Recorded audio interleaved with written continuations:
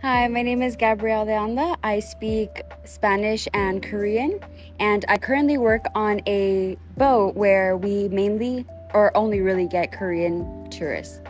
Do you utilize your Korean skills at your job? So upon arrival, we'll have our guests board our boat and we'll introduce ourselves and welcome them on the boat, and afterward we'll be giving them out life jackets and giving them instructions throughout the course of the trip. And once we get into the water, we will be giving them instructions and guiding them where to go so that they can find the turtles easily. And if they need help or assistance with anything or taking pictures, we go ahead and help them take pictures and just allow them to have a good time during the course of the trip.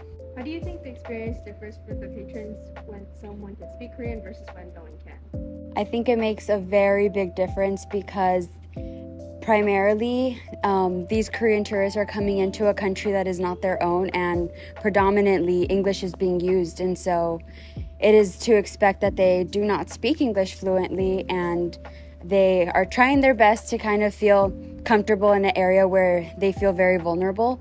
And so speaking in their native language brings a sense of security and just, I guess, assurance that they're in the right hands, and kind of relieves a lot of pressure and stress that they may be having, especially because they're also doing something that they normally don't do even back in their own home country.